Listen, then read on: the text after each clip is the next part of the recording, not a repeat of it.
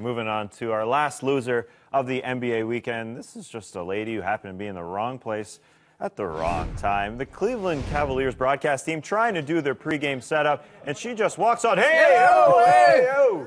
Nice grab of the jacket there. Whoa. Now, no beer spill on Yeah, that. didn't spill a drop. Impressive. Who do you think grabbed her there? It was an aggressive grab. Was it was a husband saying, "Whoa, Nancy"? I feel like it was part of the broadcast team. Or your security of some sort. No, maybe. Just a PA. Yes, PA. A PA, as they say in the biz. Right. She's halfway through that beer at pregame. That's why it happened. Ooh, Oh, a little judgy. Yeah, you're the one that likes to drink all the wine.